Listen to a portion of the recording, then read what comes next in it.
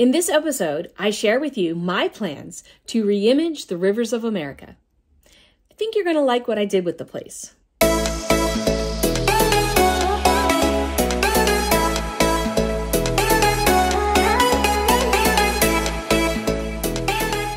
Do you have any idea which park I'm talking about when I mention the rivers of America? Die-hard Disney fans might, but if you've ever been to Magic Kingdom, chances are you've passed by it more than once. It's a big river that stretches from Haunted Mansion past Liberty Square and curves around into Frontierland past Big Thunder Mountain Railroad. Along the river, you can board the Liberty Bell riverboat, and in the center is Tom Sawyer Island.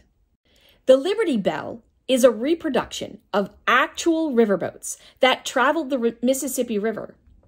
It's an actual steam engine and takes you on a 17-minute voyage around the rivers of America on a trip back in time to the American frontier.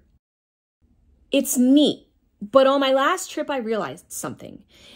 It's taking up valuable property for an attraction that most people visit once. No offense, Lady Liberty, but you're kind of a one-and-done attraction, and I think it might be time to go. Which brings me to my re-imaging plan. Don't worry, Liberty Bell fans. She still stays in the picture. The first thing that I would do is drain the rivers of America. I would section off a portion of the river in order to place the Liberty Bell in that portion in case you would ever need to move to go to dry dock. But it would remain stationary as a new quick service restaurant, still called the Liberty Bell.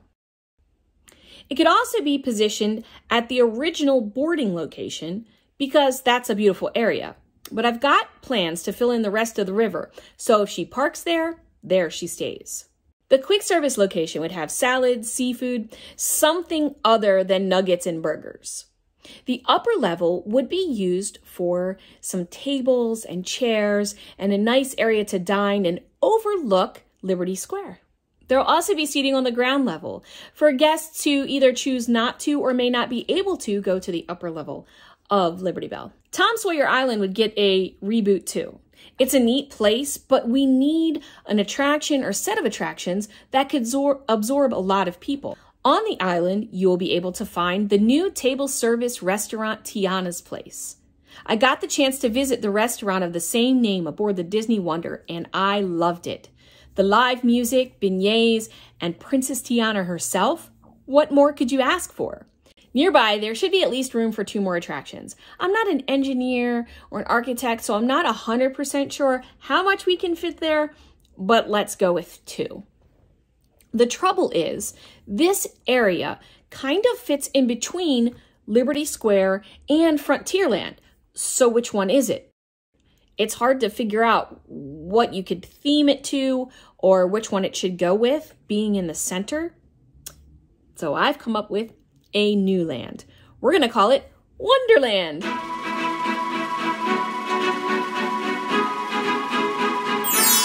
So we have Tiana's Place with the wonder of a dream.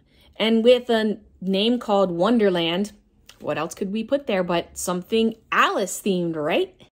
Alice has the wonder of curiosity, and this all-heights attraction will leave guests curiouser and curiouser as 3 possible ride paths are randomly chosen, and each path has multiple storylines as well. One path will lead you down the rabbit hole where you will shrink and enlarge just like Alice. Her tears will even fill the room, washing you into another part of the journey. A second path will lead you through a very wicked game of croquet. Oh no, are you the croquet ball? Finally, a third path takes you through the looking glass to flower-filled gardens, a wacky chess game, and an encounter with a Jabberwocky. Re-rideability is an A+ for this attraction. Finally, how about adding a roller coaster adventure for Rapunzel, who dreams of seeing the floating lanterns? In this partially indoor, partially outdoor attraction, we will begin inside with Rapunzel trapped in her tower, longing to see the lights. As we climb towards her window, we plunge outside in her escape.